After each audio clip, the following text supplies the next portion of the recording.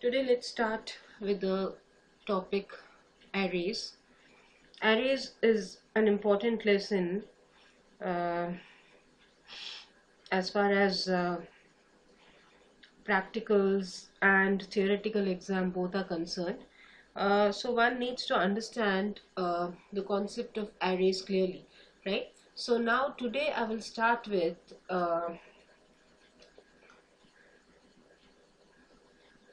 the one-dimensional arrays, right? And let's start with the searching operation of the arrays, right? Now in searching operation we have got two types of search. One is called the linear search and the other one is called the binary search. So the first one is a linear search and the other one is the binary search, right? So I'll start with linear search first and then we'll go on to binary search. So let's see how linear search works.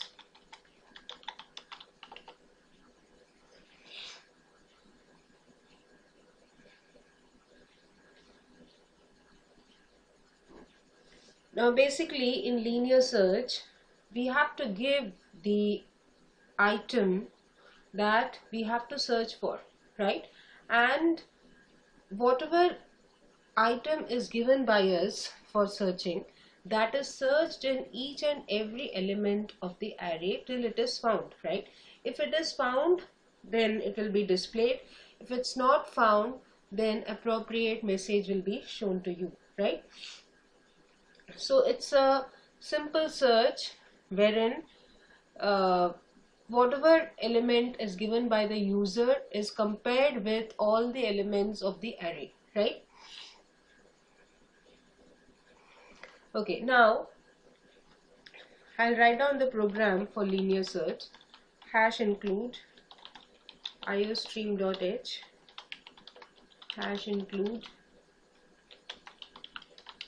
new.h, int main, right? Now here I take an array and I'll give a size to that array, right? Okay, and then I take one variable item n and index like this, right? Okay, now first of all we ask the user cout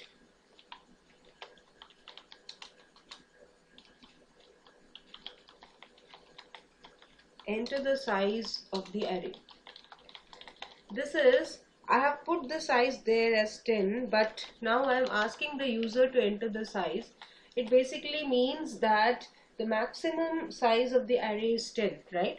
So it's not necessary that the user has to give the size as 10. The size can be 2, 3, 5, anything like that, right? In this case I have taken the array size as 10. Supposing I had taken the array size as 100.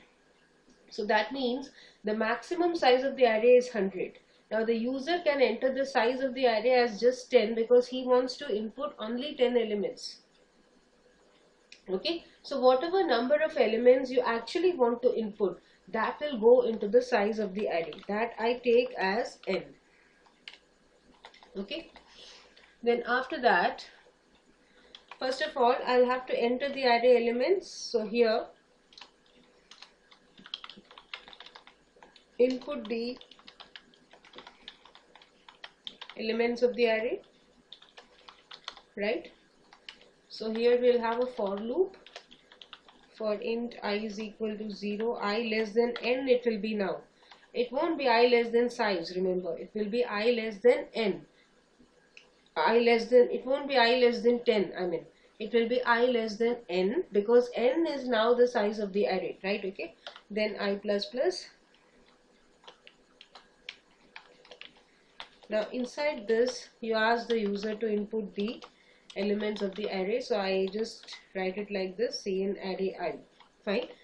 You can put a cout statement also there for prompting the user to input the value. After that, now I have to ask the user, enter the item that you want to search for, right? So now the user will enter it in item. That's what he has to search, right? Now I forgot to give the prototype of this function. So before this main function here, let's write the prototype of the linear search function. The linear search function, we call it as lsearch. You can give any name you want, and it returns the integer value, and inside this you pass three things. One is the integer array, right? Next one is the size of the array, and third one is the item, right? So size and item both are integers, and I have an integer array, so I am passing one integer array and two integers inside this function, right? See in item, here I come back to this, see out, enter the item that you want to search for, see in item. After this, the function is called index is equal to lsearch within bracket array comma n comma item. I put it like this, right? Now I'll go to the lsearch function, fine. Now let's write that int lsearch, right? Here you have int ar, let's put it like this, int size and int item, like this. Okay. Now we have the item that we want to search for. Like I'll put down an array here. I have an array here, right? Let's say the size of the array is 1, 2, 3, 4, 5, 6, 7, right? Okay. And I have some values inside this. Let's say 23,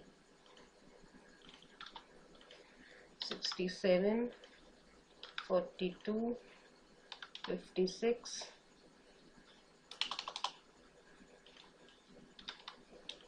right, 12, 2 and 89. Okay. Now and I'll write here the item that we are searching is, let's say 56, right? Okay, now I'm coming back to this function, lsearch function here. Now what will you do in this? It's a normal array in which I have to search. So I'll put a for loop first for int I is equal to 0 or int j is equal to 0, right?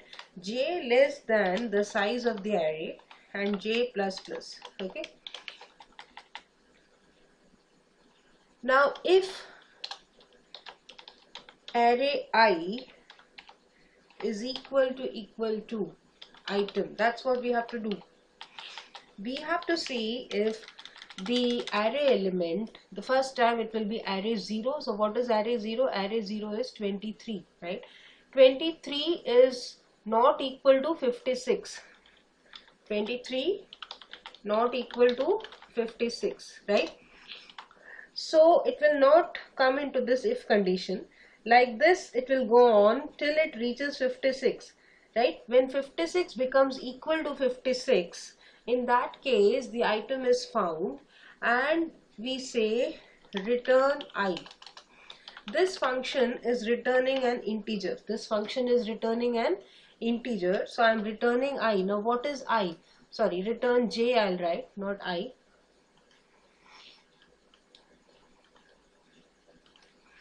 Return j. J is the position of that particular element. So here when I say return j, this is 0, 1, 2, 3. It will return 3. Understood? Okay, now here I'll close the for loop, right? This for loop will go on till I reach the end of the array because it is j less than size, right? Okay. Now supposing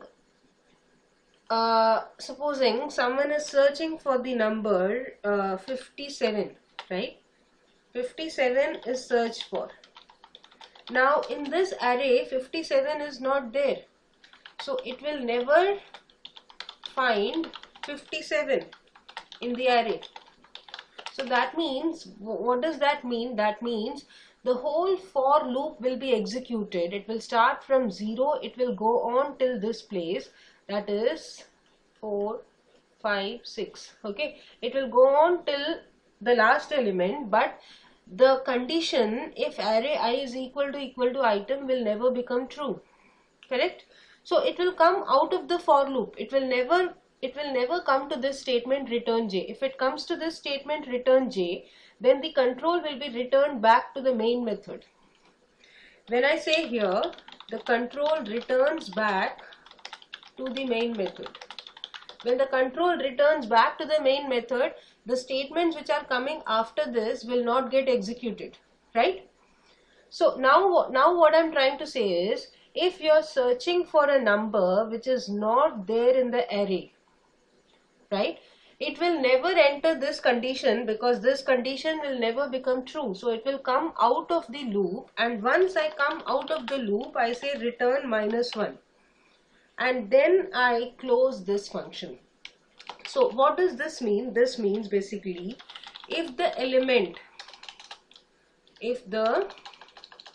what you have to remember here is,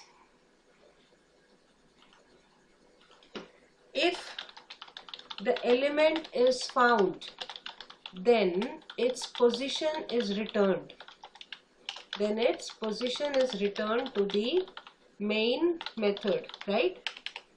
If the element is not found, then -1 is returned to the main method. This you should remember, right? This is what we are doing inside this method. Now when I say return j or return -1, the control goes back to the main method, and in the main method, this is the place where I had called this function, and index is the variable where the return value will be caught. Okay, so from there, if I am returning j or I am returning -1, whatever value I am returning, that value comes into index. Fine. Now let's check what value has come into index. So how will we do that? I'll write if index is equal to -1. What does that mean? If index is equal to -1, I had said if the element is not found, then -1 is returned, right? So if -1 is returned to this, that means the element is not found. So here I put, sorry, item not found. Okay, we can write this. There's no need for this. Okay, I'll put this, right. Else, if there is only one statement inside the if condition, there is no need for the curly brackets, but it's always a good practice to put that, so that when you read the program, it's clear like what you're trying to do, what is inside that if statement, right? Else, now the element has been found and the position of the element has been returned here. So index actually contains 3. In our case, we were searching for 56, right? So when we were searching for 56, 56 is there here, right? So 3 was returned. Fine. So now what will we do? Here I have to give a cout statement. Cout. Item has been found. I'll put it like this. Item has been found in index. And here you can write index, right? Then give an endl statement. I'll give it here.